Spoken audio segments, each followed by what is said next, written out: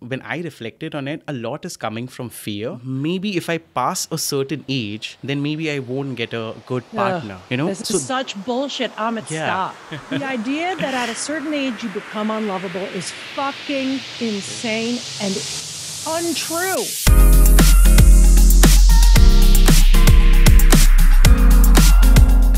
Welcome to a new episode of Wish I Knew That Before. I'm your host Amit Pandey, and here we bring on guests from different walks of life to discuss ideas, answer questions that can directly help a young adult navigate the journey of life a bit better. Our guest for today's show is an award-winning writer, speaker, brand advisor. Her TED Talk, Stop Searching for Your Passion, has garnered more than 7 million views. And she says this is simply because so many people across the globe were feeling the pressure of finding their passion, and her talk relieved them. Her book title, Unfollow Your Passion, How to Create a Life That Matters to You. And there is an underline on the words to you. Because the book is not just about unfollowing your passion. Throughout the book, she challenges so many painfully swallowed conventional ideas like seeking discomfort is good for you. We should keep looking for our passion. There is going to be happy ever after. She challenges these ideas not just for the sake of challenging them. Instead, she invites us to look at it with a fresh perspective through quality questions, where, while reading with an open mind, you would stop, laugh, think, and wonder, whoa, that's so true. Imagine her as your friend, who's an independent thinker. When you're going to her with your problem, she will sit beside you, comfort you, listen to you, give you that warm cacao to drink, and then call you on your bullshit.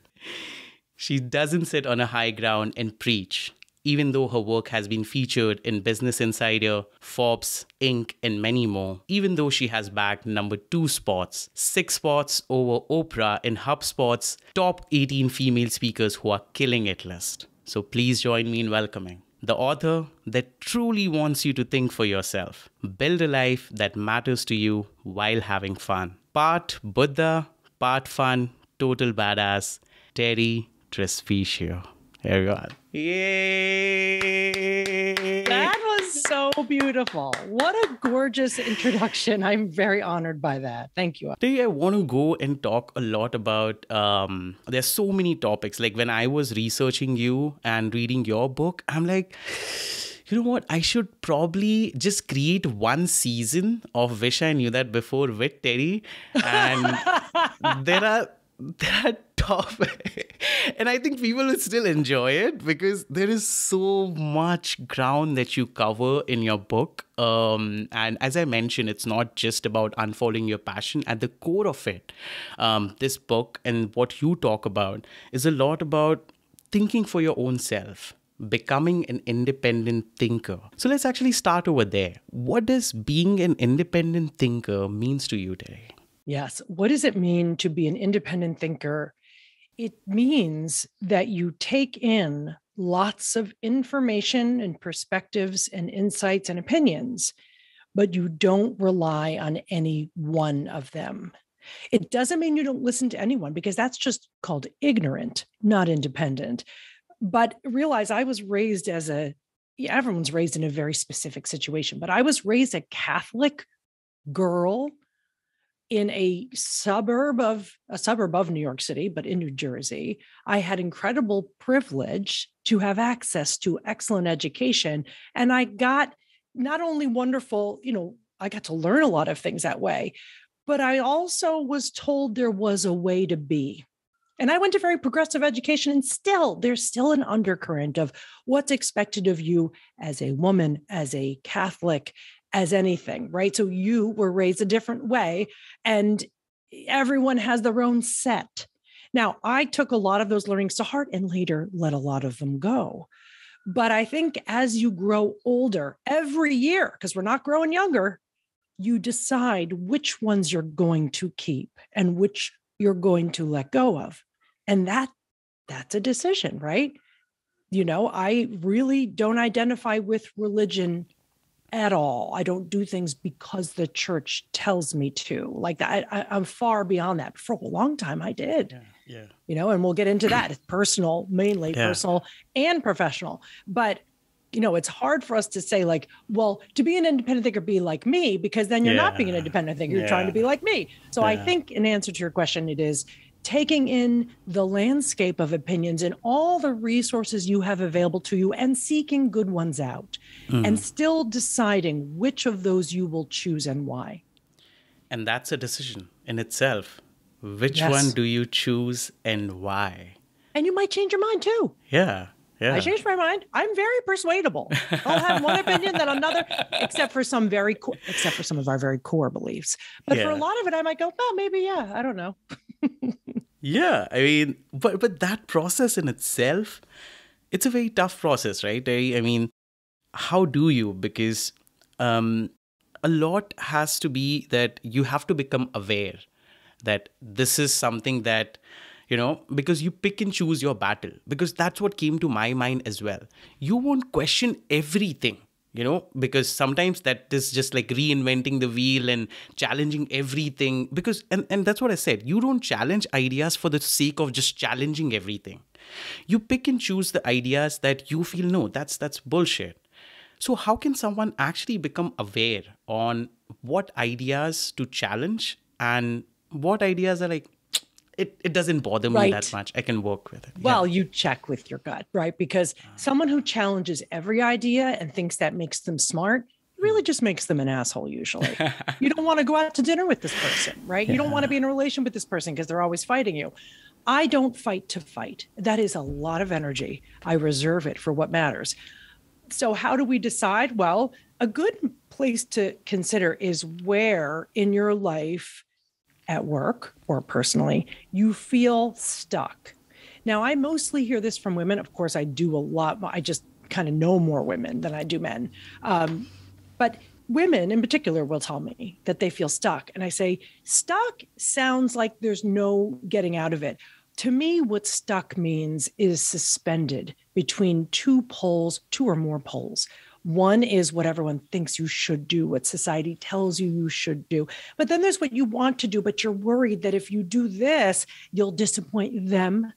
And if you do what they want, you'll disappoint yourself.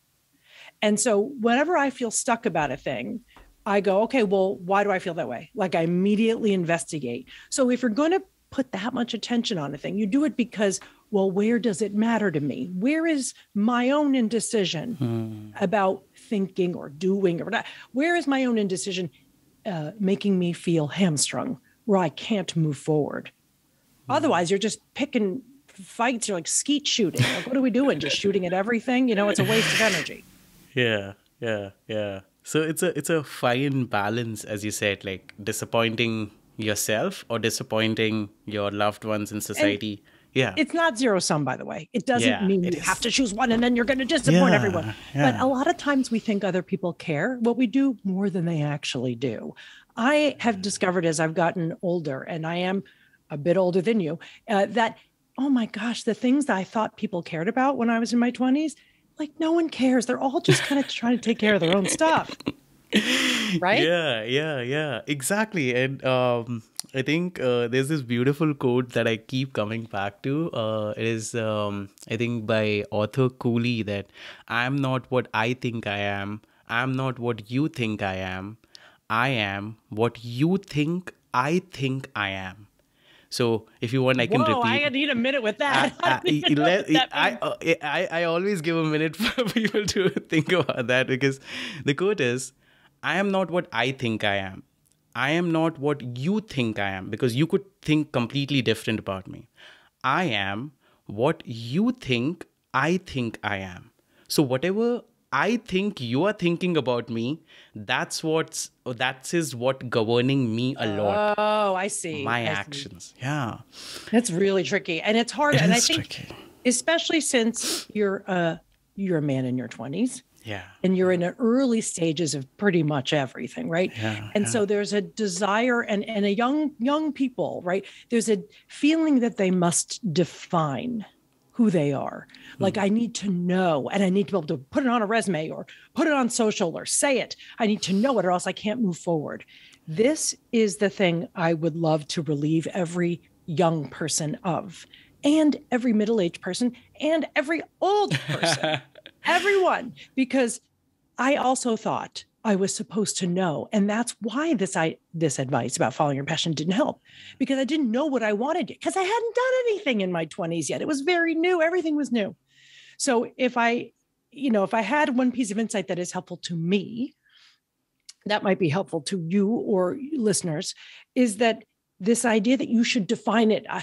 I used to do that. I was exactly 27. Actually, I remember I was dating someone who had a specific taste in music. And I was like, do I like that music?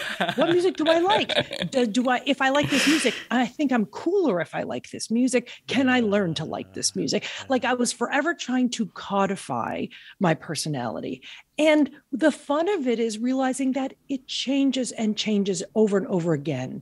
So when people who are older than you say, yeah, I'm still trying to figure out what I'm going to be when I grow up, we mean that. Yeah. Because you're never done. You're not like, that's who I am, that's set. That is what they call fixed mindset versus growth mindset. Yeah.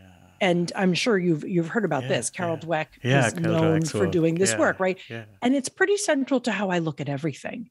Because if we really think that we're set, that I'm born to be a doctor, or I'm born to be the mother of 5 kids or someone's wife, if I believe I'm those things and I can't be the things I might dream of being, oh, I could never be a writer, or I could never do public speaking, then you have opted out before you even know. Where the growth mindset says, I can evolve, I can learn, I can take what I know and add to it and expand and become even better than I imagine. It doesn't mean we all have endless and infinite potential. I'm never going to be a star basketball player. Yeah. You're never going to be what? Like, imagine. Yeah, but even a basketball player. I'm very short. Like, I'm 5'4". You're not going to be basketball. Neither of us are going to be doing that. But this idea, right, that we still can grow an incredible amount is what's exciting. So I would say don't try to define too early. Yeah. Don't try to define. I think you wrote in your book somewhere that came up for me, I think, is allow the life to unfold. Allow the life to unfold. And that's where you'll find some freedom. Yeah. Oh, it's the only place.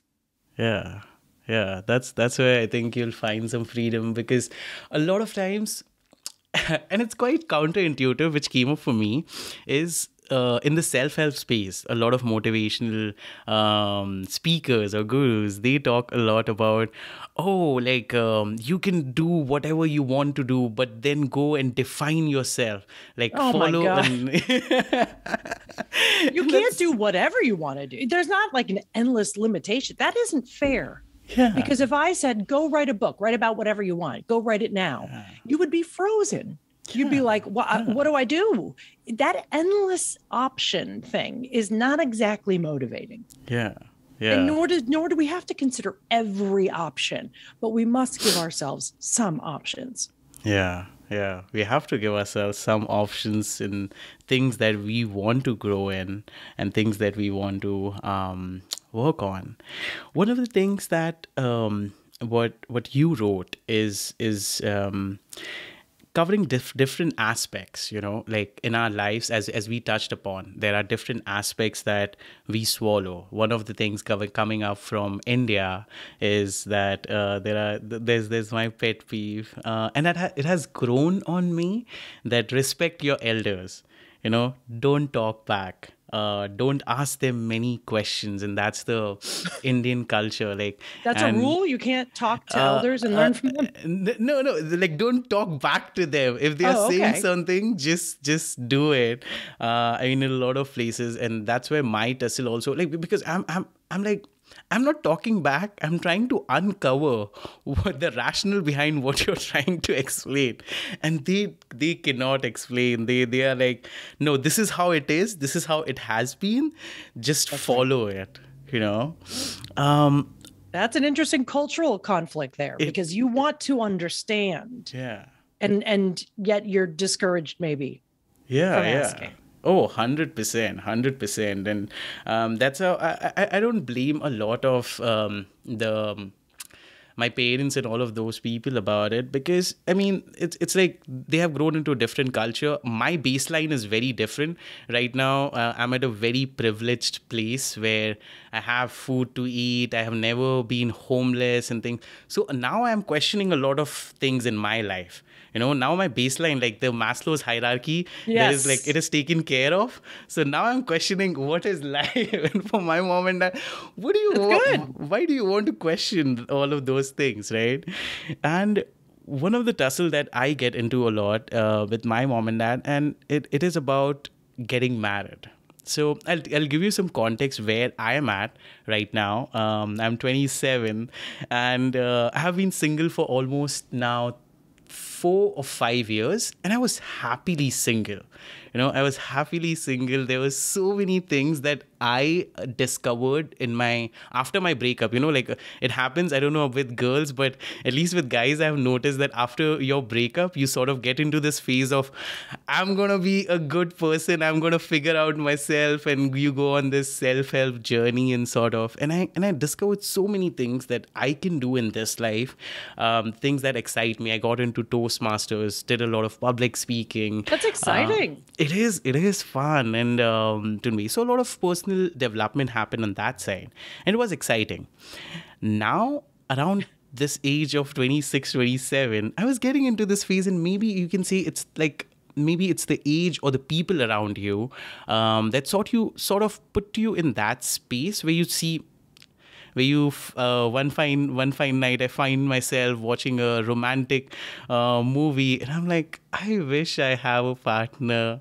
And I was getting into that phase, and also at the same time my mom and dad were also questioning that, hey, you're turning 27, and soon you should get married. And I'm having very hard time explaining it to them, because also I'm also not very clear about whether I should get married or not. But wait, are you in a relationship right now? No, I'm not. So then why you don't have a choice about getting married? You're not in a relationship. Right, why do you have to make a decision about marriage? That's like that's like deciding if I should swim in the ocean when I'm in the middle of the desert.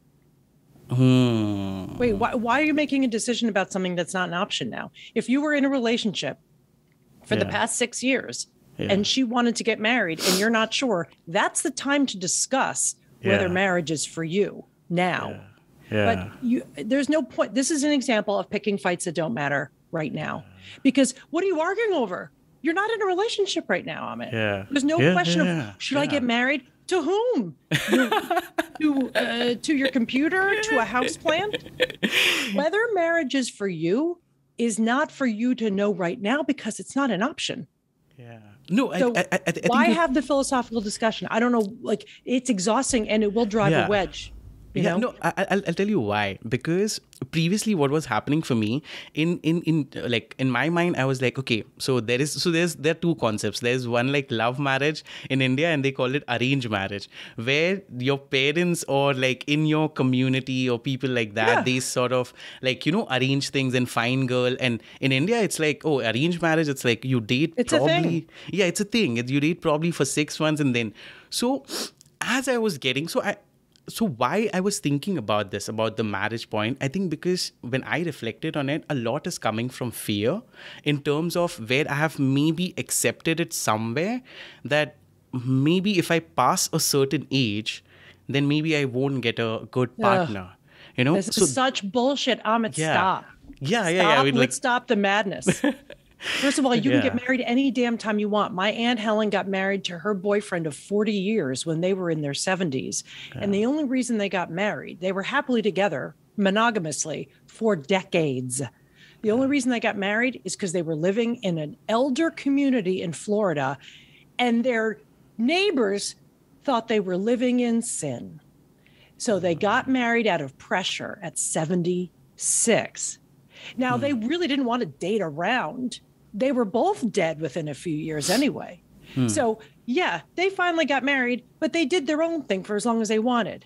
I want to dispel this right now because you brought it up. This idea, are we dropping F-bombs on here or are we not? Oh, let's do it. The idea that at a certain age you become unlovable is fucking insane and untrue. You don't even have eggs. and you're worried about being too old. The thing is, the odds are in your favor. That fact is that men can date at any age and find partners, whatever, and women will tell themselves they can't.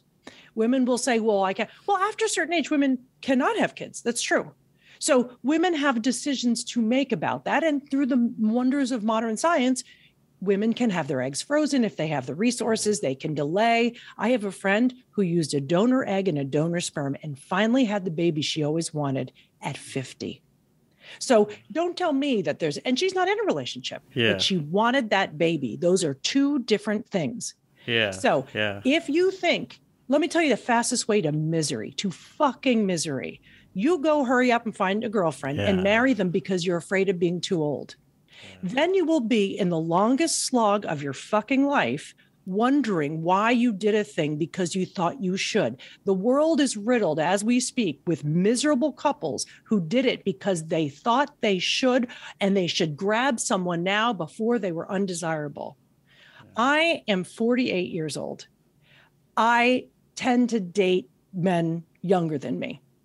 I tend to have my friends who are younger than me. Yeah. I have never had a problem finding someone to date if I felt like it.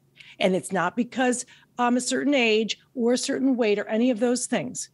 The world is crawling with men and it's crawling with women. Yeah. And many of them are bright and warm and lovable. And when they find you, whatever year that is, they will be so grateful and you will be so grateful that you'll decide to spend time together.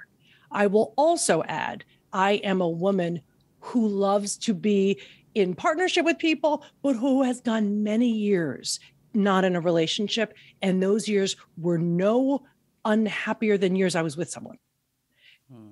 Partner will not make you happy. Marriage will not make you happy, but it can make you miserable. You better be damn sure when you sign up for that you know that is why you're doing that. And the word of warning, I cannot ring it loudly enough, is that you do not make major law-abiding, like legally binding rather, choices to share things with people because you think you should. Have I warned you enough, Amit? Because you will fuck your life up and you will fuck someone else's life up if you get into a thing. This is where you don't disrespect your elders, but you quietly ignore them.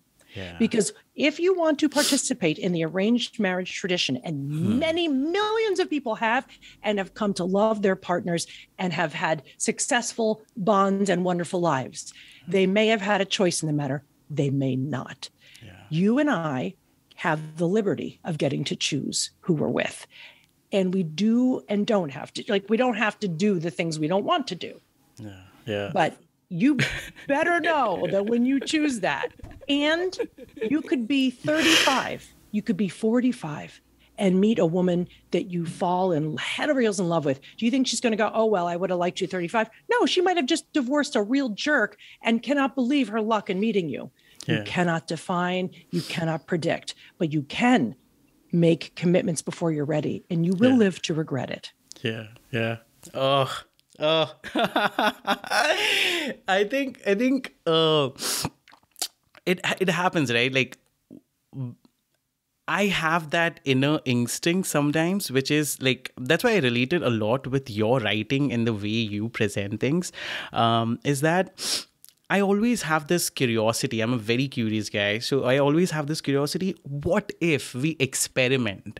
What if we experiment that I don't get married? Because right now, there are so many other things that are much more exciting to me. You can experiment. Yeah. Your life is an experiment. Exactly. And I'll remind you, there's no one for you to marry right now. Yeah, there is no one, at least not today. Exactly. So I think that's a great question that you brought up. Like, why am I fretting over it even when I am not even in a relationship? This is a waste of time. Next. It's a waste of your time. It is a waste of time. Everyone can say like, oh, I don't think I'd want to be married. And then they fall in love and they do get married. Yeah. Or they say, I want to be married. And they never marry. And they're just as happy. Yeah. I am in a relationship right now, but I do not have children. I never wanted to have children. It just wasn't in my plan. Yeah. And I am very happy with that decision. Yeah. So this idea that there's a scripted way just isn't true. But I think that you just stay open to love. I mean, anyone can watch a rom-com, by the way, and decide they want a partner, but that's not what life is, you know? So I think it's like the important thing is to be open to love in all its forms. Yeah. But even if you met someone today, after we have this interview, you go to a coffee shop and you fall in love with someone, you're going to have to date her for a few years. And then maybe you'll live together. And then maybe you'll consider marriage. And then maybe you'll consider kids. This shit takes time. You're on no one's schedule. Your life is an experiment. Yeah. And that's how I view it. But that's the thing, right, Terri? Like, it's, as you said, like, today I'm 27, you're at my place, and it's scary. It's scary. Today, you to what? To not be married? That's not scary. You're not married now. Not just being married or so, but like, looking at life in terms of experimentation and going against, like, swimming against the current. How did you actually, because today when I listened to you, and not just today, I think when I was reading your articles from back in 2014 or so, you had such I went far back. You really did a deep dive. I read that interview with you. You wrote, like, get rejected more, you're not doing it enough. Like, lessons for girls to actually go out there. Like, a lot of times the guys are given the idea that, oh, go out there and actually talk to girls and this and that. And here you are. What do you have to lose?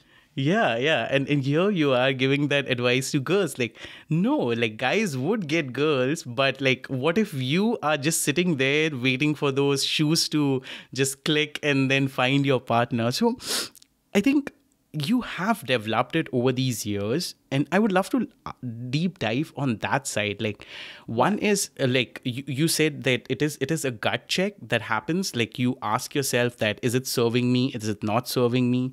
Is there anything else that you discovered in this process? And did you always, like, when kept going ahead with those ideas where it's like, okay, this doesn't serve me, I won't do it? Or was there points where you actually went back and then went forward and then went back? How did you? No, I don't know. I mean, it wasn't like and then people, even in the writing of this book, people are like, oh, you had the plan and then you wrote it down. I was like, no, not at all. You live your way into it.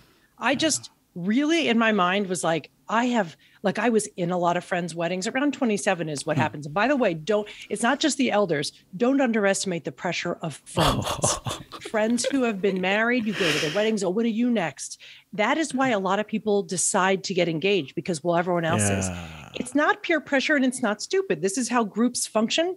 But I found myself, and I don't think I'm all that different, but I would be in my friends' weddings. I was in a lot of my friends' weddings, and I would be walking down the aisle behind her, and I was like, gut check. Do I wish this were me?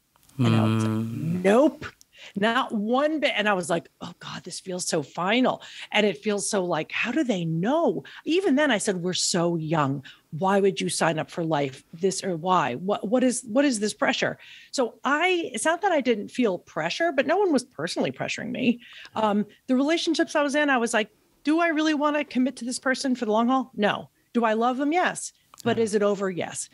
And I said to my family one day when I was probably a little older than you. Yeah. I was with my whole family, and I said, listen, because I have two younger sisters who wanted to be married and have kids. They wanted that life. They knew they wanted it. Yeah. One of them had little kids already. And I said, listen, I feel like I have to say this to you since you're my family, my parents and my two sisters. I said, but I think that I'm not going to do this. I think I'm not going to be doing this conventional life. I don't believe I'm going to be married at all or anytime soon. And I don't believe I want kids. And I just want to check in to make sure everyone's cool with that. Not that I would have changed my opinion, but I just want to check in. And my sisters both said, this is probably not for you. You're right. And I think it's really smart to do what's right for you. They didn't give me one bit of pressure. My dad fell asleep in the conversation. He was napping. We're like, Dad, do you care that Terri doesn't have kids? He goes, no, do whatever you want. And then my mother, I said, do you feel any bit of disappointment in me if I don't do what you did? Yeah. And she said, no, do not, she said, get married for me and do not have kids for me. Yeah. That is something only you decide. Now, I was very lucky to have a mother who saw that way. I could have easily had a mother who said, you should, or I've talked to women whose mother said, I disown you if you don't get married and have kids. It is incredibly selfish, is incredibly limited. And, my mother knew. In fact, my mother has said to me many times, yours is the life I want next. You did it right. Not that she regrets her life. She loves us. She loves our life. But I was very purposeful. And I said, what I pictured, when you picture yourself in the future and you go, where am I going to be? I was living in Massachusetts at the time. I said, I just really want to be in New York City. I would love to be in some kind of high-rise apartment where I could look out and see all the windows and the lights. And I want to feel confident walking around the city. And maybe I could be a writer. I don't know. I don't know what that even looks like. And where the fuck am I right now? I am in a high-rise building in the middle of Manhattan. This is where I wanted to be. I pay through the fucking nose to be here, but I made it happen because I wanted to do it. And I wasn't waiting for someone else to make it for me, to marry a lawyer or someone who could pay for it. I could have done that, I guess. But I also said, why can't I do it myself? And you can. But that was my vision. If your vision, Amit, is to be partnered, and I would bet money that at some point you will fall in love with someone and be with someone, and that will be wonderful. Yeah. I have a hard time believing a sweetheart, a smart, kind sweetheart like you is going to roam around unclaimed. But I will say I'm being a little bit maybe sexist or something, because when people say to me, like when I first started dating the man that I'm with now, he said, it's hard for me to believe why you're single. And I said, I know you mean that as a compliment, but it's really insulting. It is. So when women are told, like, why are you single? Yeah. It's insulting, because what you're saying is, you're single. You must have been claimed by a man by now. How are you out running around? There must be something wrong with you.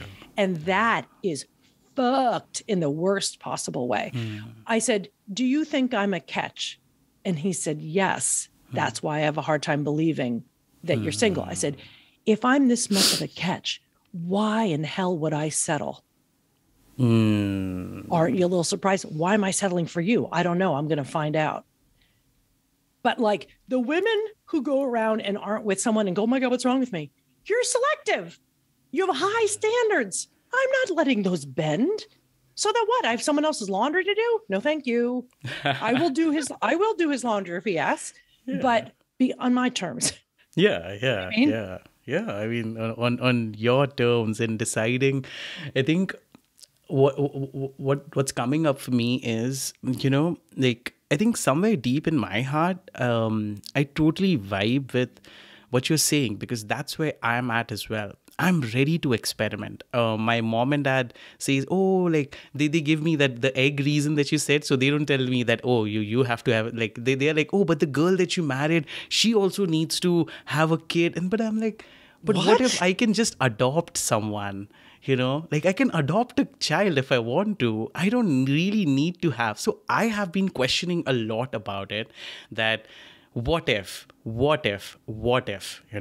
So I think, but what happens is sometimes you want other people to actually say that to you. Not a lot of my friends, because they are also living in that, they are living in that fear of, no, maybe you are right, Amit, maybe. Also, Amit, your friends who get married, they don't want to be the only ones. They would like, marriage is the thing where they're like, you should do it. I did it. Like they want the affirmation, and then they're all in it together. Yeah. Most of my friends are single. I have lots of close friends who are married too, but there's a lot of, and the fact is, if all of your friends are married and they're all off doing couple things and you're like, but I'm not part of the group anymore. The fact is, this is where the evolving matters. If you don't want to do that, and they want and are always trying to introduce you to someone's sister-in-law, if you like that, great. But sometimes you have to find new friends. Oh, yeah. Because if your friends are, it's not like you can't be friends with them, but your life can't revolve around the married couples if they're doing things that married people do. So I, at 36, moved to New York City. That is how I got here. I didn't come as a young thing. I was already, well into my career, but I moved here and I met all new friends because I moved to a new city and I took an improv acting class for fun. And I met my new friends. These are a lot of my closest friends. And they were a completely different group, and they were younger and they were single. And I've enjoyed many years of hanging out and doing fun things with them. So it's not because you're this age, you have to hang out with this age person. If you want your life to have a full spectrum, spend time with people of different ages. And different lifestyles too. 100%. I think I'm actually living a very cool life, at least according to me. It sounds like it's going well. Isn't that all that matters? It matters to you. What do we say? Exactly, to you. And I think that's why this podcast got me so excited, because there's this guy named Jesse Itzler. He talks about building your life resume. He's like, people always talk about Oh my God, that sounds like hell. What does that mean? I don't want to write another resume. No, like life resume, which is like you do cool stuff. We always talk about work resume. And here you are doing things that matter to you. Like, I love scuba diving. I found scuba diving very meditative. I go out on scuba dive. I constantly show up in my Toastmasters meeting. A lot of my friends are like, but you're a fine speaker. Why do you just keep going? I'm like, I just love it. I love doing it. I love doing it. People are like, oh, you're an engineer. Why are you doing podcasts? And I'm like, I just love it. Who's saying these things? This is the best part. This is what makes you so interesting, right? What are you supposed to do? Sit there and be an engineer 24/7? Exactly. But this is the thinking. This is the industrial age hangover thinking that Seth Godin talks a lot about. Where we assume like you're supposed to be this one thing. And the way I say it is that no one is a standard poodle except a standard poodle. Like that's what they are. That's who they are. But you're not. We're all hybrids. And the most interesting people I've met do lots of things. They might be a lawyer, they might be a copywriter, or they might be a scuba diving instructor, but maybe they also sketch, or they're also speakers or singers. Like, who said that you had to be just the one thing? I think it's really wonderful. This podcast gives to you and your fans something that engineering wouldn't. It can't. It wouldn't. Like, and I'm so glad that you also worked for a 9-to-5 job, and today you are working, I wouldn't say for your I work every day, all the time. Now you're working. So you know that and you provide so nuanced perspective. Like, a lot of my friends, they are like, oh, you must hate engineering. I'm like, no. Why would they say that? Do you hate it? No, I love engineering. I am in my zone when I'm writing codes and doing stuff. But in these 3 years, I realized that that's not a lifetime thing for me. I love it and I see myself doing it for a few more years. But in my lifetime ahead, I have other more projects that excite me rather than just sitting behind a computer and just coding stuff. I'll do it for. You are a full-time employee somewhere. I am a full-time employee. Yeah. But I love that you love it. This is so bad that we assume that full-time jobs are terrible. They're not. They're not. It feeds you, right? Doesn't it scratch an itch in your brain that you really love? Yeah. And then you'll do it for a bit. Exactly. And your friends are saying you must hate it. These friends, I'm really having a problem with these friends of yours. They're putting bad ideas in you. No, I see where they are also coming from, because it's like that, right? Like, I think a lot of times we judge people not to judge them, but also to make sense of how to behave with them. You know, like, we judge people to also understand how should we, like, this person seems friendly, this person seems reserved. So I want to know, I want to be certain how should I behave with them. So they are also trying to understand, okay, maybe this is not the conventional norm. Not a lot of people who are, they also want to make sense of what people are doing, where they should be, and their own perspective. So I see that and I'm like, yeah, but that's your perspective. I see life very differently. And I think it's a perfect segue to one of the things that you brought about, is that you can keep doing things and there would come an end and you just leave it. You know, yes, you end it. And as this beautiful songwriter, singer, I think Adam Levine, he said, if happy ever after did exist, I would still be holding you like this. So happy ever after in a lot of places doesn't exist, and making peace with that is tough. Yes. How, like, let's talk about that. What are your thoughts on it? Well, I mean, I never believed there was a happily ever after. I like the idea of happily now and what's next, like I don't like to say goodbye to people, and I get sad. I mean, when I was graduating high school, and I went to a very small all girls Catholic high school where wore uniforms, there was only 54 graduating seniors, like tiny. I was so distraught at the thought of leaving and moving away from home. I was very homebound, very close to my family. The idea of going away to Boston College, which is where I decided to go, oh my God, I stopped speaking to my family months before. I just shut down because I was absolutely terrified and couldn't believe this was ending. Mm-hmm. And then I went away to school and I was homesick and I was a mess for a few months. But then what happens? You gain new muscles in new places, and you're able to see who you are in other settings. And then when college ended, I shut down again and I had like, I don't know what to do.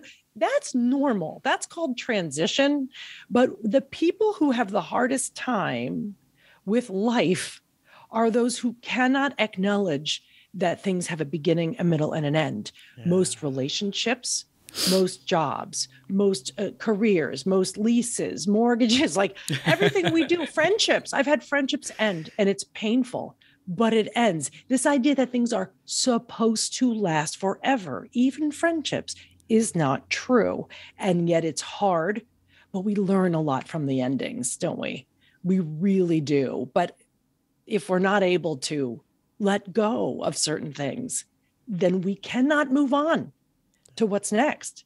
And this is coming from someone who gets real homesick and cries through every transition. It's not like it's easy for me, but I know that there's something on the other side. And the thing about relationships, let me say this, because some people do fall in love being married, something happens. They grow apart, whatever happens.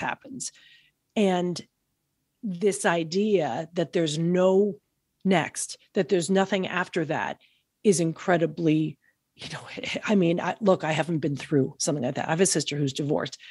It's a nightmare, right? It is. But this idea that a relationship shouldn't end, what's our definition of a good relationship? Yeah. That you die while you're in it. That you die in it. If you survive a relationship, technically the relationship failed. I'd rather that. I'd rather survive my relationships than drop dead. Yeah. So I think we have to shift our perspective of that things can be good. I had a second TED Talk that not nearly as many people saw about relationships. And it's called We Need to Rethink Happily Ever After. Yes. Yeah. And the idea is that you can have a wonderful relationship and have it fulfill its role in your life and it's over. Yeah. I mean, I think a lot of I think at the core of it, it's like the things that we have. Like when I was growing up, I saw a lot of Bollywood rom-com movies, and that was my definition of love and the way I should behave, the way life is.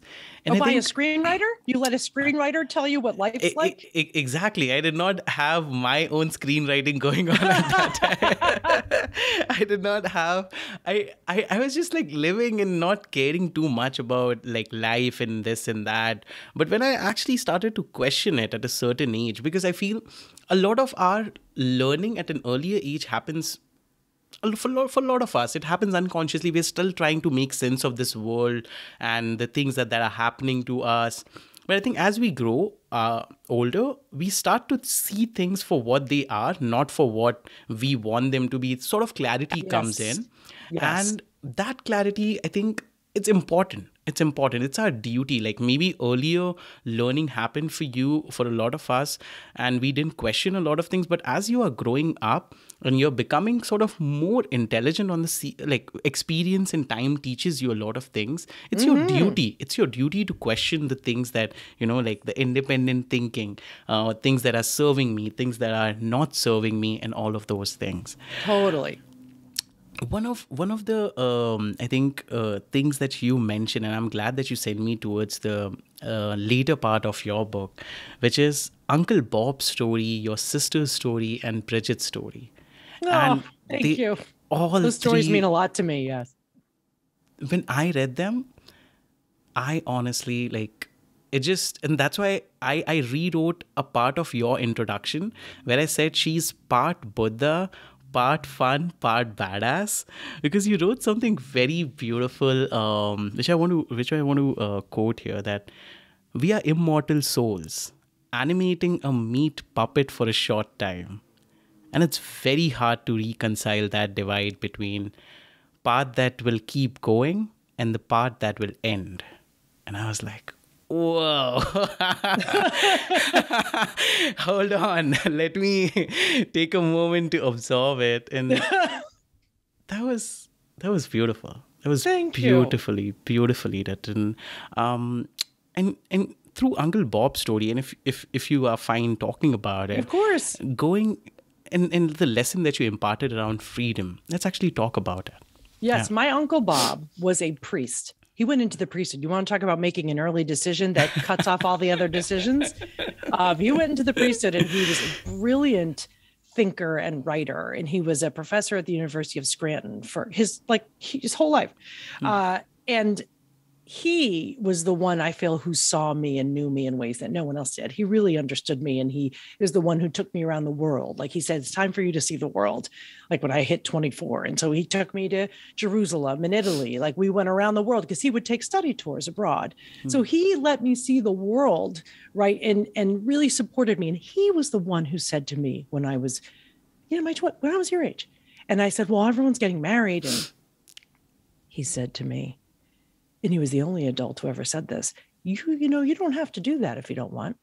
And I said, I don't. And he goes, no, you could teach if you want, because that was his go-to. He's a teacher. He's like, you could teach, you could take the summers off so you could write and travel. You can do whatever you want. And no one had ever said that. People had said to me, you could be whatever you want, you could do it. But people would say, but you'll probably do this, or you'll probably do that. But who knew? He knew. And so later, obviously, he died very young. He was in his 60s. He had prostate cancer, which he had been fighting, and finally came back. And you just don't escape that. And I was in the room when he died. And that chapter was particularly difficult to write because it was about him and saying goodbye to him, which had to happen, right? But also around the couple of years around that time, one of my best friends from college, who I'd lived with after college, was also racked with cancer at a very young age while she was pregnant with her second child, and did not make it a couple months. They were able to deliver this baby at how many weeks? I mean, I had a couple weeks. I mean, this baby was 26 weeks or so, I think. So tiny. They had to get that baby out because the house was on fire. Her body was just riddled. There was no fixing. There was no treating it.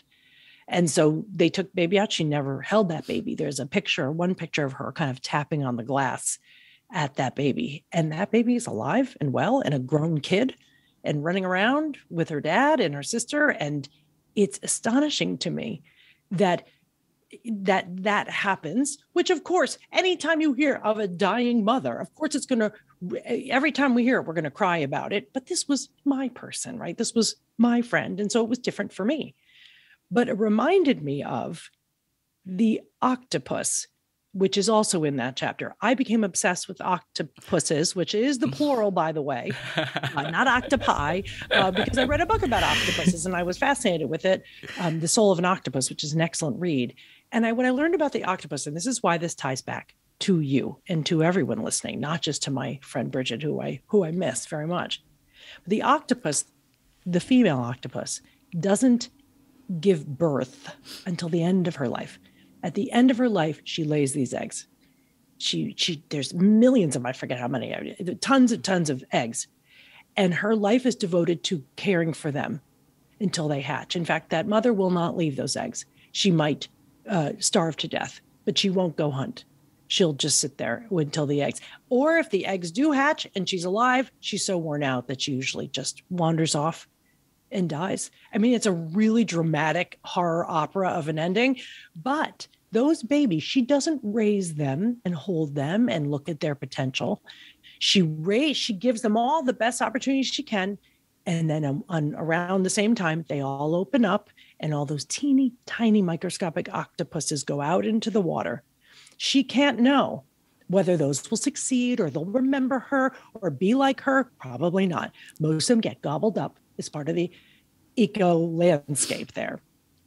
But some of them turn into full grown octopuses. And they don't bear no memory of that mother, but they know what they must do too. And the point of this is that we must take, man or woman, we must give all of our eggs the opportunity to hatch and grow. The work we do, the art we create, whatever it is we're up to.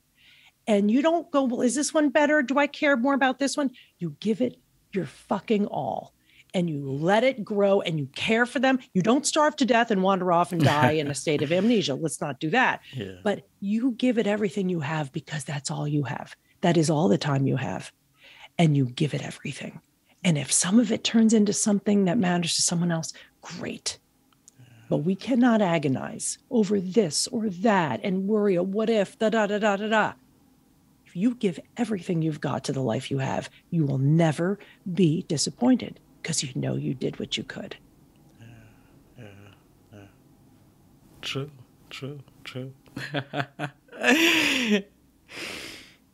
I was just like in the moment, and that's why I was like, I didn't have anything to say because you have a knack this, because when I was listening to so many of your talks as well, you have a knack for people. Like I found myself a lot of times just like listening to you and just like nothing is going through my head. I'm just like in the moment and listening, and that's where you hit a note with those beautiful story about your Uncle Bob, Bridget, and the octopus. And that's such a beautiful way to look at things, because I think at the underlying at the core in your book as well, you say that don't agonize over that one thing, that one passion, that you think that today you will reach there, you will find it, and that's what the world wants you to believe, that everything will be sorted. No, there will still be another quest, there will still be another question, another challenge that would still be out there. So why don't we in the moment give our best to the things that we already have with us? Right. Give it our best. Yeah. Before I ask my last question, Terri, where can people find you and connect with you? And there is, there's so many things that I like. As I said, like in my introduction, that we can talk about passion. There's so many things that we didn't even touch upon, and maybe in the future we'll circle back on. Sure. But like today, when you're here, where can people actually find you, and the best way to connect with you that you want people to come and visit? It's hard not to find me because I'm on basically every platform. But what's hard is when you're on all the platforms, it's easy for me to miss stuff. So if you want to let's start with the easiest, lowest common denominator. If you want, I send out regular emails. I'm always talking to my community. If you want to be part of that, you just go to my website, territrespicio.com, and opt in to get the emails. I try to write something that will be of worth to you each week. So if you want to be part of that and in orbit with me, that's the easiest way to do it. Of course, it would mean a lot if you were able to join me with the journey around the book. And for that, you can find that on my website too, or you can go to unfollowyourpassion.com. And there you'll see that if you buy the book, you get access to other bonuses too. And that's a gift from me to people who care to be in touch with me. So those are the two places. But I told you, and you know this, that I finally got on TikTok. I was already watching it at night. I was already scrolling through, but now I started making videos and I'm having so much fun. So if you're a TikTok person, you can easily find me there too. It's just my name, Terri Trespicio, and that'd be fun. But yeah, I'm really active on LinkedIn, actually. Yeah. So if people are like in the career space on LinkedIn, you can find me there. If you don't hear back from me, then try another platform, because like I'm around and I'm very open to hearing from people. So, but yeah, getting on that list would be the best way to get in touch. But I really want to thank you for providing this forum and for asking such thoughtful, engaged questions. And I am hoping that this relieves a lot of people today. Oh, 100%. It relieved me, at least I can say that. Right now in this moment, it relieved me from a lot of things that I was holding on to. Now, I'm going to say this too, Amit. I've gotten a lot of emails from people in India specifically. Oh, yeah. Over the years, since that TED Talk, an overwhelming number of emails from people in India who feel incredible, usually men, who feel incredible pressure by their families. So this must ring a cultural bell for you. A lot, and not just. I think for me, the family that I grew up in, it was fine. Like my mom and dad were like, just get a job and whatever. They didn't even care about like passion and this or that. When I came to US in 2016 and I went through that breakup, and then I started to listen to a lot of motivational talks and this and that, and that's where like I wrote a speech about it. Like there is no one, and I wrote it just recently, 1 year or like 6 months back. There is no one way to live a good life.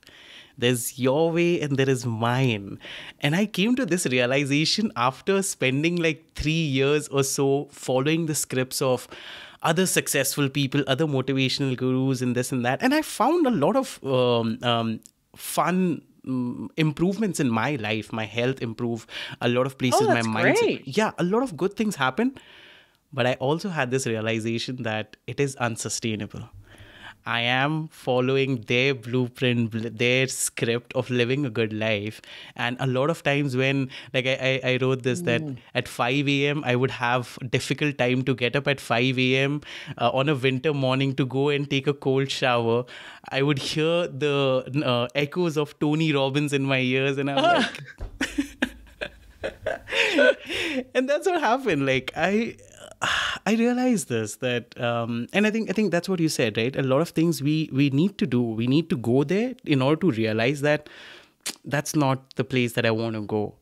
So you go through those experiences, and now, especially when if someone would have told me that, oh, don't follow their scripts, I would have been like, what do you know?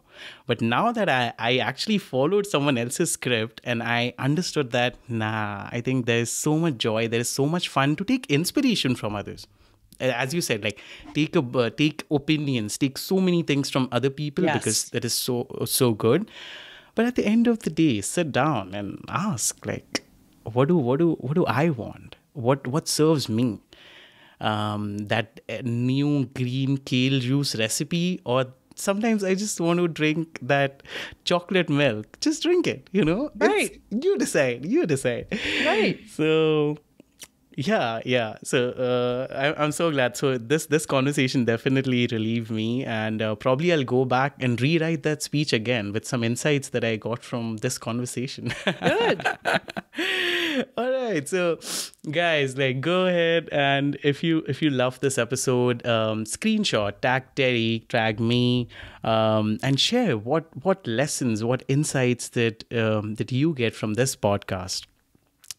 It has been a gala journey. It has been such a fun time researching Terri, going deep into her life stories. And the best part about her is, I think the Gen Zs, the upcoming young adults, the millennials will vibe with her a lot, because she's not, as I said in the introduction, she's not sitting on that high ground telling you to wake up at 5 a.m., join that 5 a.m. club, or do this to improve your life. She's like, just think for yourself. I'll give you some quality prompts, some quality questions to go over, but just think for yourself. It's your life. No one knows anything. And that's the idea over there. Everyone is trying to guess and improvise and do this and do that. But you have the ownership, and you should take the ownership of your life, where you are thinking for yourself, becoming that independent thinker. Because that's a beautiful place to be. That's where you would learn a lot about yourself, and you would make a lot of sense about the world around you, and a beautiful place to be. With that, thank you so much, Terri, for coming on the show and saying yes. It has been an honor. It has been heartwarming, nonetheless, I would say. Yeah. Oh, thank you, Amit. Yeah, with everyone listening out there, this is Amit Pandey. You were listening to Wish I Knew That Before. See you next time. Yay!